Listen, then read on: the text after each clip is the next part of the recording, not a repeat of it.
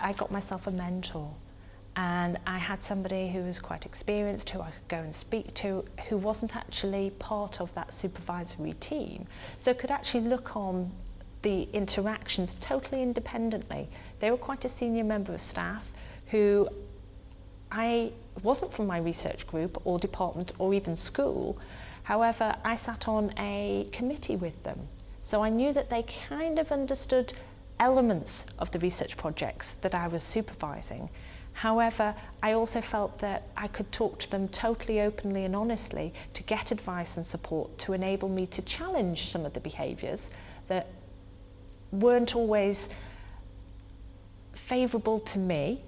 or in my mind weren't favourable to the student and the project as well. And that gave me a bit more confidence, because as a new academic I felt that, oh my goodness, especially if I was paired with a senior professor, or in my case a senior consultant professor, I wasn't always confident to challenge behaviours.